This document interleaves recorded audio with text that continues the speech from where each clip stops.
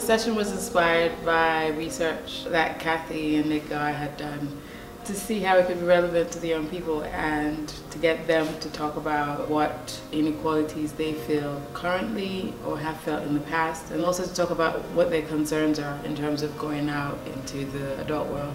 Getting them to talk was about power games, theater games, writing, discussion that was a bit laid back so they didn't feel they had to give a right answer. So the illustration helped a lot because they had something to look at.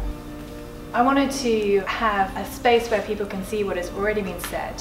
What I've found is that when you illustrate what people are saying or what a group is saying, they feel very connected to what everybody else has already said because they can connect to it visually as well as having heard it in their memory.